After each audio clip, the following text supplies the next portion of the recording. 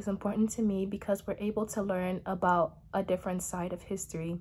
Normally in schools, we're taught about what white people have done and their accomplishments, but in Black History Month, we're able to see other Black people's accomplishments and what they've done for society.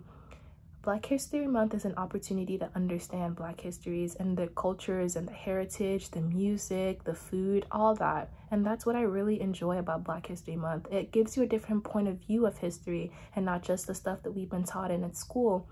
Also, we're able to inform ourselves and see Black people past the racial side, past the racism, past all the ignorance. We're able to see an amazing culture